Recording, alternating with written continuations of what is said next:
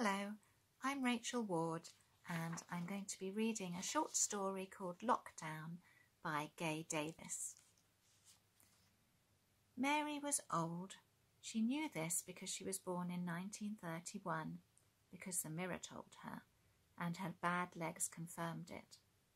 She was an only child of elderly parents, the type of family who kept themselves to themselves, rather too much, as she'd never met a young man, let alone marry one. Mary had the same daily routine. She didn't think she was lonely, as had never known anything different. In 1965, she had bought herself an automatic washing machine. Other than this, the house she had been born in never changed. The clock ticked soulfully in the hallway, the beeswax smell of polish the only fragrance. Something was different. Mary was startled, her ears pricking up, trying to establish exactly what. She looked at the clock. It was 8:30, and there was silence. Yes, that's what she heard, silence. The road she lived on had been a quiet backwater until a school was built on the local field. For 10 years, it had been the parental drop-off and collection point for children. Annoying, but not enough to cause too many issues, just 20 minutes each morning and afternoon plus lunchtime. Of course, it must be a Saturday, therefore no school. Looking at her diary, she noted it was Monday. Perhaps the children were on holiday. The following day, pulling back the curtains, she noted all the neighbours' cars were in their driveways. Now this was unusual. She had observed cars coming and going at all times of day and night, and it seemed every family had a car, and depending on their children's ages, there could be 3 or 4. The days passed in confusion for Mary, her usual routine hindered by others. Too many neighbours around during the day. Her milk delivery had suddenly stopped. Strange people walking past her house at all times. Some were running, and plenty of bicycles on roads empty of normal traffic. Mary ate like a bird. Her small loaf lasted over a week, and often a piece of toast sufficed for a meal. Unfortunately, her pantry was now low on foodstuffs. Therefore, a quick trip to the local shop became a necessity. Putting on her spring coat plus headscarf and carrying her small basket, she set off to the little shop on the corner. Suddenly a young woman gasped, "Where are you going? Why are you out? Do you have underlying symptoms?" Mary looked at the woman very confused. "I'm going to the shop on the corner. I've run out of necessities. And underlying symptoms of what?" By this time, a small crowd had gathered. Mary felt claustrophobic and started to panic. Someone said, "She's perspiring, must have a fever." Then her throat constricted, causing a dry cough, and her eyes started to itch. A voice shouted, "Please get indoors, you're obviously infected."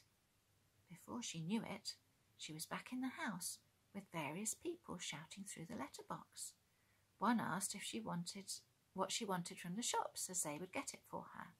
One asked if her children could draw a rainbow to put in her window, and another asked if she would be clapping on Thursday. Mary thought it all a dream, and sat down, still in her coat and scarf. Eventually, there was a knock on the door, and a voice shouting through the letterbox that her shopping was on the doorstep. Sorry, there were a few substitutes, but hoped it was okay. By the time she reached the door, the person was gone. But yes, there was her full basket. She always had a white farmhouse loaf. However, now there was a seeded brown. Plain biscuits substituted by chocolate digestives, and most worrying of all, shower gel instead of her usual bar of soap. Oh dear, this arrangement just wouldn't work, she thought. She heard the letterbox move, and a piece of paper floated along the hall floor. Picking it up, she saw lots of colour, and yes, it was a rainbow with something about the NHS above it. Vaguely, she remembered the young woman saying that it should be put up in her window. Someone called Daisy had drawn it. What a day, she thought, as she taped up the picture.